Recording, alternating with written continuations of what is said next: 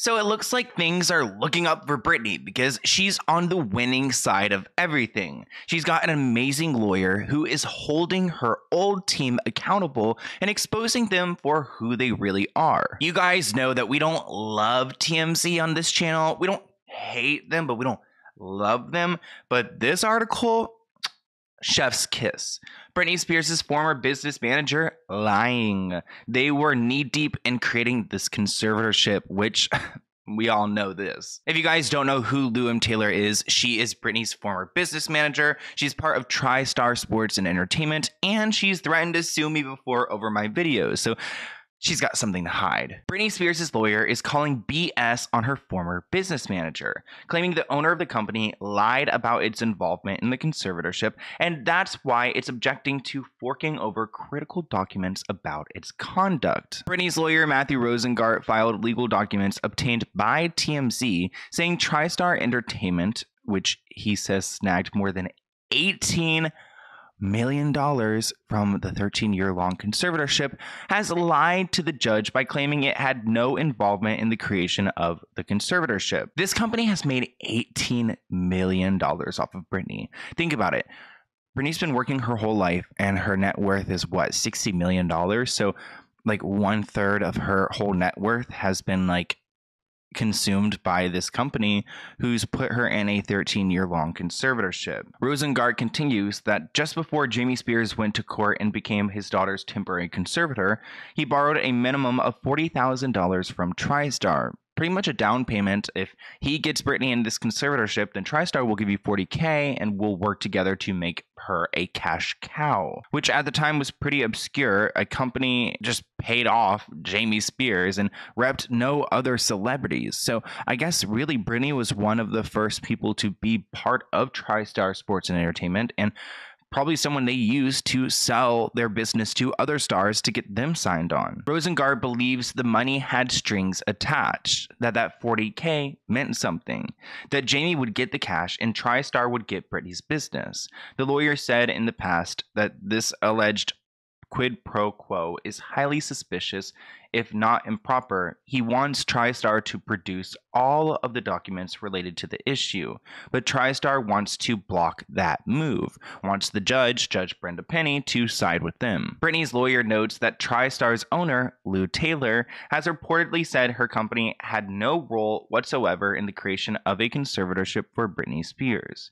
Lou Taylor's associate, Robin Greenhill, said in a sworn declaration at the time the conservatorship was established by this court in early 2008, TriStar had no role in Miss Spears' affairs. So they're claiming they weren't a part of the conservatorship process, yet that's not what we've discovered. Rosengart says that's just false, pointing to an email from Lou Taylor to Jamie in January 2008, weeks before the conservatorship was established, which she wrote, he, attorney Andrew Wallet, and TriStar will serve as co-conservators with you.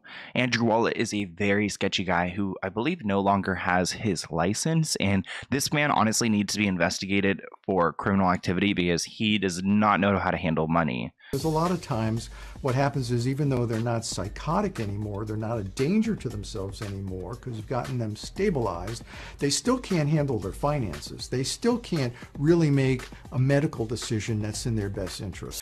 Lou Taylor wrote another email to another lawyer before the conservatorship was established saying, I look forward to working with you. And then there's this. One of Jamie's lawyers sent an email to Lou Taylor before going to court and creating the temporary conservatorship saying, we have run into a problem with the judge selection. The only judge who will be able to hear our case on Friday is the one drug who will not give Jamie the power to administer the psychotropic drugs.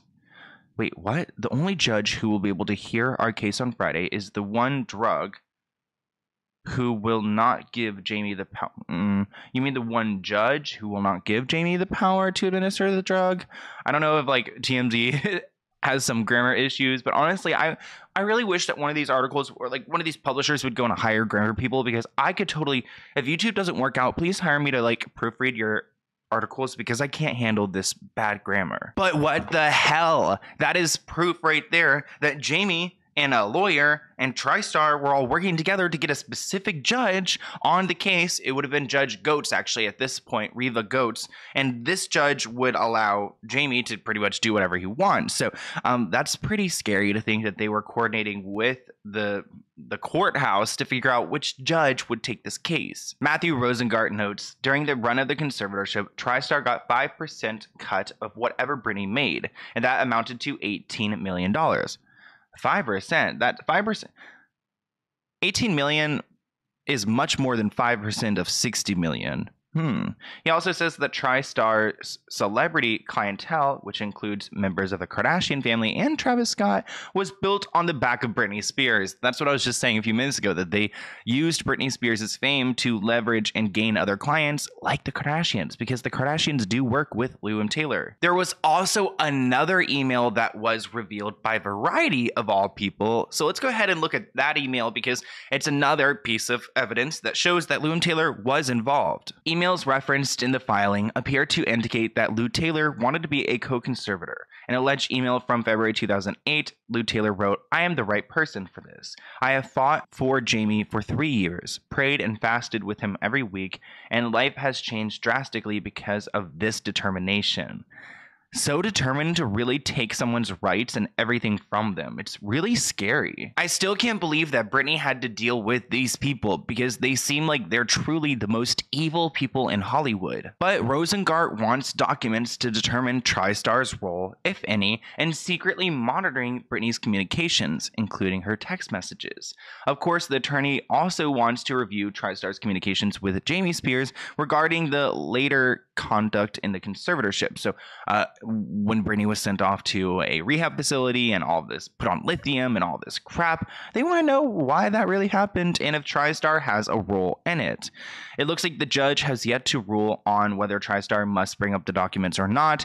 Honestly, I mean, the right thing to do would be to fork up the documents and allow them to see what's happened, because if you're not guilty, then there's no reason to hide this. But I have a feeling that, I don't know, I have a feeling the judge is going to block it. And that's because TriStar is determined. Like William Taylor was determined to get Britney into a conservatorship, she's also determined to defend herself. And like how, you know, she's tried to come after me with the cease and desist letters, and she's also gone after these publishers. And this article came out from TMZ, and of course you already know that she had her lawyers on top of it. So TriStar has sent over their lawyers to TMZ, and they provided them a statement. TriStar attorney Scott tells TMZ, "This is materially misleading, as all the evidence makes abundantly clear the conservatorship was set up on the recommendation of legal counsel, not TriStar, and approved by the court more than 12 years ago. In fact, TriStar was not even the business manager for the conservatorship when it was established." But we've seen emails that show that they were very much involved. Cherry-picked excerpts from emails cannot change the facts, which is why this nonsense will all end once and for all once the records are unsealed. So it sounds like Lou Taylor's team wants the documents unsealed, which I'm like, well, let's unseal them. Let's do it. Let's see what really happened here, because these people have a lot to hide if they're over here, like getting me on my little old channel, on my little old YouTube channel, and you're coming for me? Please, seriously. But honestly, guys, please send me some good vibes if you have some to spare. I've just been going through a lot lately, and I feel like I'm in, like, I don't know, I'm in a place in my life where, like, I'm trying to figure out what. But anyways, I'm just going through it. I'm sure one day if, like, it really goes bad, I'll publicly speak about it, but I hope it doesn't, because I really do like this guy. Anyways, I've got a gift from Allie, and it looks like they're from Arizona, which we love Arizona over here. Let's go ahead and see what they sent me. Here's my email. Did the whole table just shake? Here's my email if you guys have any other video ideas for me. Let's go ahead and check this out. Also, I do want to mention that there is another another like free, well, there's a TriStar rally and a free Britney rally on like July 20th, I believe. I will be attending everything I can attend. But I just want, oh my gosh, stop. These are so cute. Come on, get out of here. Dear Sloan, I found your channel about a year ago, and I've been excited for every video that comes out. You were the person I watched during the Gabby Petito case. I custom made this keychain for you. I did not make the stickers. I really hope you enjoy it. whether you decide to use them. I provide my Etsy shop name so viewers could purchase one if they would like. I also make baby milestones discs on acrylic. That's sweet. Thank you for taking the time to read this letter as well as review my product. Please keep making videos. You're amazing. I love you. I've missed opening P.O. Box package items because I feel so connected to you guys. And look how cute this freaking... I love my camera because I film on my phone now, so I can like... Look how much better it zooms, and then I'm in focus again. Like, I love that. Like, look at this, and this is so sweet. I'm gonna definitely put this on my keys because I'm finally gonna have my car back. And it looks like their shop is called Salt Designs by Allie, and they also sent me a couple of stickers, Sips Tea and Daddy, which is just so sweet. I love you guys so much. Thank you so much, Allie, for the sweet gifts. I will link everything below, and I'll see you guys in a new video soon. Comment below what you think about this. Like, do you think this is like monumental? Because it kind of feels monumental to me. Anyways, I'll see you guys next time. Bye.